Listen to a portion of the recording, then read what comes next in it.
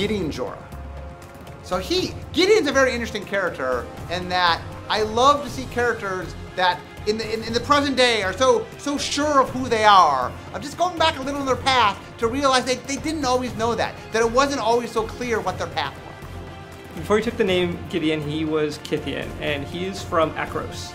He's kind of this rough and tumble kid who grew up on the streets of Akros. When he joined the military, he ended up getting kicked out of it, and for taking a stand against a superior that he thought was in the wrong. So he's very much about what is right. Hixus, prison warden, was basically a top-down design. We had this character given to us by the writing team who is going to be someone who had arrested Gideon and then later befriended him and became a mentor to him. So we wanted to have somebody who could imprison evildoers who had broken the law. And so we have this character that if creatures do something bad, i.e. hit you and attack you and harm you, then Hixus can come down and put them on the clink. Planeswalker's sparks ignite at kind of a moment of emotional intensity or great hardship.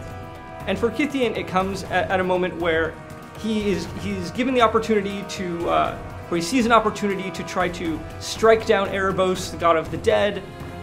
It fails miserably. His magical powers, which allow him to turn invulnerable, protect him. But the consequence is that his irregulars around him all perish.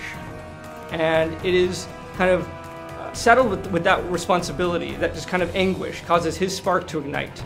And it is this kind of sense of hubris that is going to be kind of, that defines who he is going forward, that he should always put himself in front of danger, or between danger and his friends. One of my favorite stories about the Gideon card is it actually started off very different. It was a 4-mana, 4/3 Preacher.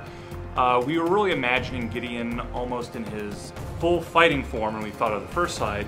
The art came back and Gideon was a little different than we were expecting. In fact, the art came back and he was really more of a 12-year-old kid, and we thought, well, put it creative and said, he can't be a 4/3, can he? And they said, that would be strange. It is awesome what Sam Stoddard and his team did, turning him to this 1-mana elite Vanguard-sized creature, because that's an awesome rate, and it's awesome to be able to have this Planeswalker card that begins life as this 1-mana creature, and you really get to see that story, how he's got the invulnerability early, and then he transforms into a Planeswalker, and you get the full strength of that Planeswalker from that 1-mana exciting creature. When Gideon attacks as a 1-mana 2/1 with two other creatures, and he can give himself activated invulnerability, you involuntarily frequently act out the story of Gideon losing his friends. Because you're going to get in there to get that trigger for him, and you're able to protect Gideon, but you can't protect his friends. Like that moment, that feeling of sacrifice and loss, it actually plays out on the table, and that's just fantastic.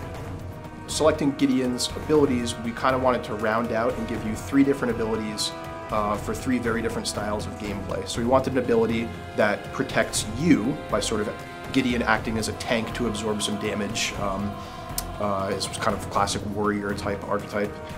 We wanted an ability where Gideon could defend himself, and we also wanted an ability where Gideon could continue to be aggressive. The transition of the name Gideon to Gideon actually happens after Gideon's first planeswalk.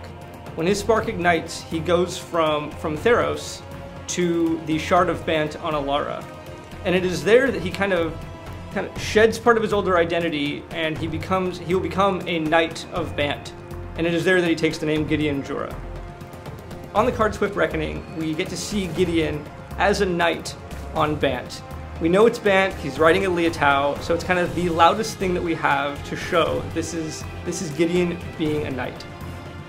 Okay, so one of the things we needed to do is we wanted to show progression during the course, that we wanted to show story beats. So one of the things we needed to show was we wanted to show them on their home plane using magic before they became Planeswalker, and then on the first plane they visited after they became a Planeswalker, and show progression. That you see the magic in the first card is sort of smaller, magic second card is bigger. And so we were trying to figure out how to do this, and finally what we realized is to use Spell Mastery, one of the new mechanics. So what we did is we made a common cycle of Spell Mastery that showed them on their home plane. So Gideon's tactic shows Gideon on his home plane in Theros. And then at uncommon, we did a cycle where we showed the Planeswalker post-Spark on the new plane. So that's Swift Reckoning. That shows Gideon on Bant. Gideon very much reacts to things. He's very passionate about what he believes in. He's driven by justice. And what a lot of other people might see as impetuousness is actually just his firm belief in doing the right thing. And that always drives him.